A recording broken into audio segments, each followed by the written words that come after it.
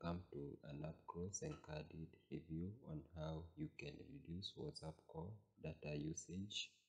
What you need to do, you just click this three-dotted icon in the upper right hand side of your WhatsApp, then click the settings option. Then after clicking the settings option, you scroll to where we have storage and data option and click the option.